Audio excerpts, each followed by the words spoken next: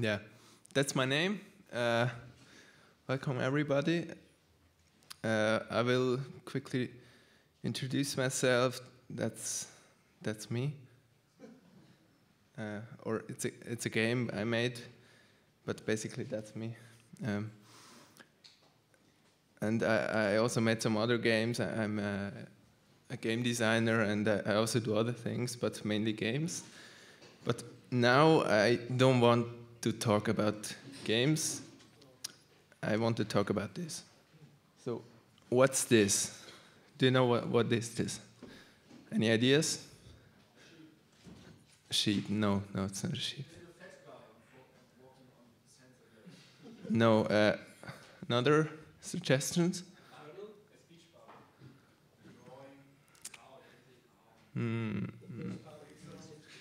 No. Sorry? No. You don't get it. It's an idea. This is a animal idea. It's an animal. There are different animal types of ideas. It's a versatile species. They always look very different, and some are very fast, and some are slow, some are provocative, and they like to play with each other.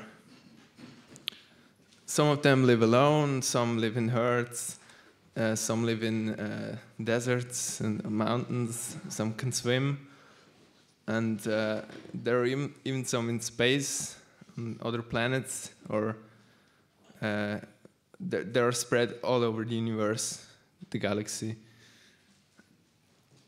So, who is this? Yeah, that's close, but farmer. That's the idea farmer. And I will now tell you how to be an idea farmer. So first of all, you need a bit of space and some time. And if you want to find ideas, so your plan is to find ideas and grow them. So first you have to find some ideas to take them home. So maybe I suggest to just walk around with open eyes, and then maybe you will find one. Of course, you have to catch it. Some are very easy to catch, and some are need a bit more effort to catch. And this is why I invented a great method of catching ideas. You can build a trap. The trap is very easy to build. It's just this circle. This is a problem. You take a problem. If you don't have a problem, you can create one. It's easy to find some, and just put the problem on the floor and then wait until the ideas come, because they will be attracted by the problems. So you caught an idea. That's your idea. It's a nice one. It's strong and healthy. You're a farmer, so you need to feed the idea. So I don't know what this idea likes to eat, but maybe if you give the idea some other types of food, the idea will change. And after eating, most of the ideas are very tired, so it's best to leave them alone for some time. They need a lot of sleep, especially when they're young. If they get a bit older, they should meet other ideas and talk to them and socialize. And maybe you can go do a walk with the ideas and show them the world, some new food, or go to dangerous places is always a good thing to do.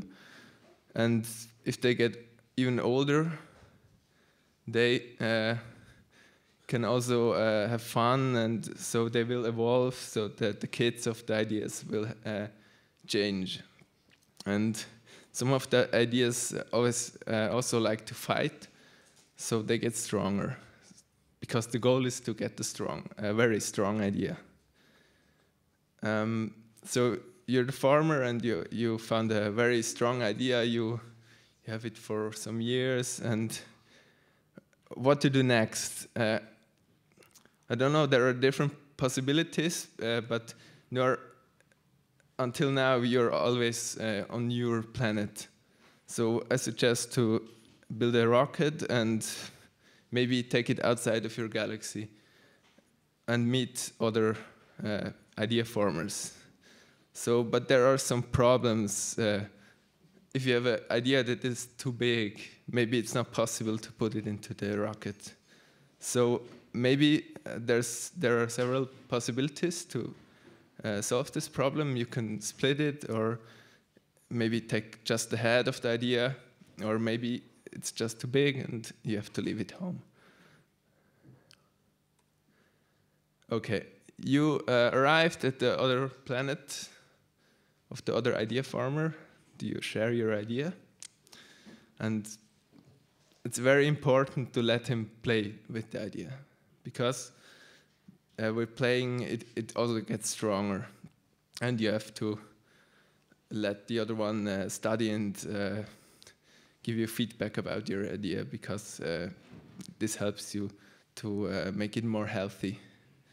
So at the evening, you go home to your galaxy, take it back and sleep, let it sleep, feed it. And that's what you have to do all over again and again. And at the end, you have a very strong idea, which is maybe so strong so it can survive space travel and everything. So I heard a story of a farmer who had an idea which was very, very strong, and he traveled through space many times, and he wanted to make a game. So there was a problem. He wasn't able to create games. He was no programmer. He had no clue how to make games. So he met this friend. It's the game creator. He lives on a square planet. It's a very technical world he lives in, and it takes a long time to go there. But our idea farmer, he put this great idea to the other one. He gave it to him, and then they started working on a game. But there was another problem, because the idea farmer had a very interesting idea, but it didn't fit to the world of the game creator. So the game creator had to improve the idea to be usable in a game.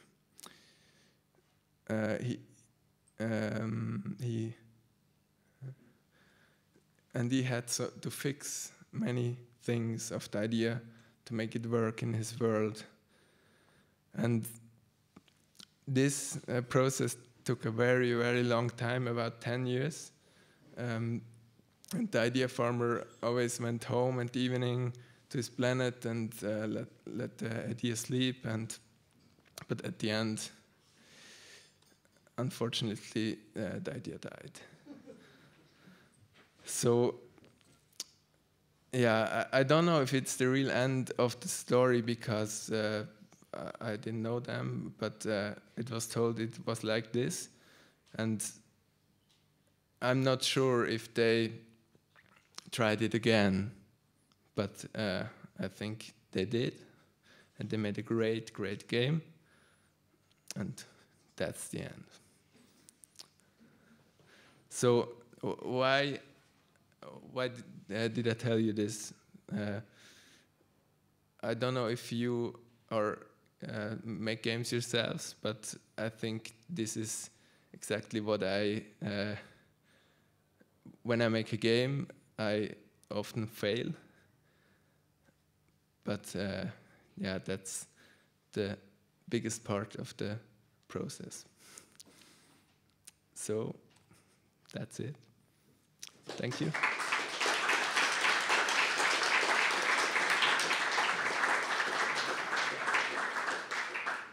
you like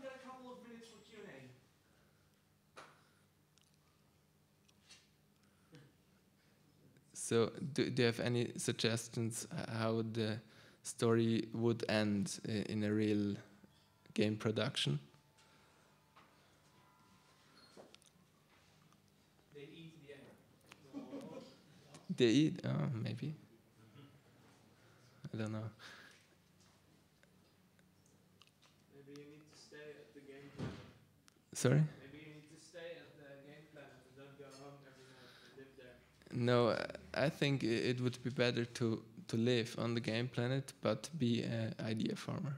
Yeah, that's what I mean.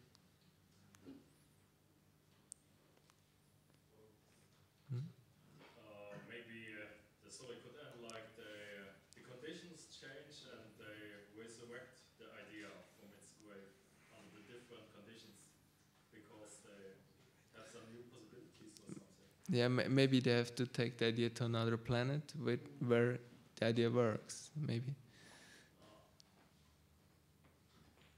But if the idea doesn't work on the game planet, maybe it was not a game idea. That's another thing, yeah. Maybe it was a great idea, but not not a game idea. Or maybe the game planet is very limited in its capabilities. Maybe you have to go to another game planet which is 3D.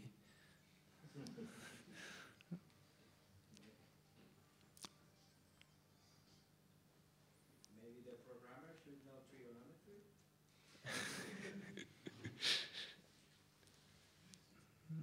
Do you have one of your great ideas with you, which you love successfully in the game?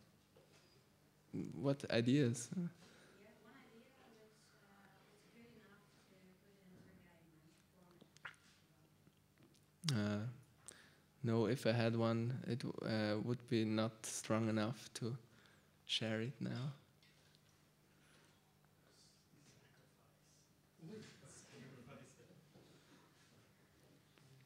So what was it? I think this was yours, right? Yeah. Do you want to tell us a little bit what this image is, or what it has to do with you or what you create? This one. Yes. What it is about, or what? Yeah. Yeah. So basically, that's me, and in the game you can do nothing except eating popcorn. And so that's actually me. That's my eyes and my feet. So when I created this game, I was not sure where I want to go, but I was sure I need to eat. So you did this game by yourself. This means actually that you're not just an ID farmer, but also in a way on this game planet. You're able to program it, to develop it, and participate in a contest and be nominated in Excellence Visual Art at the IGF. You say it's just a game where you can do nothing but eat popcorn.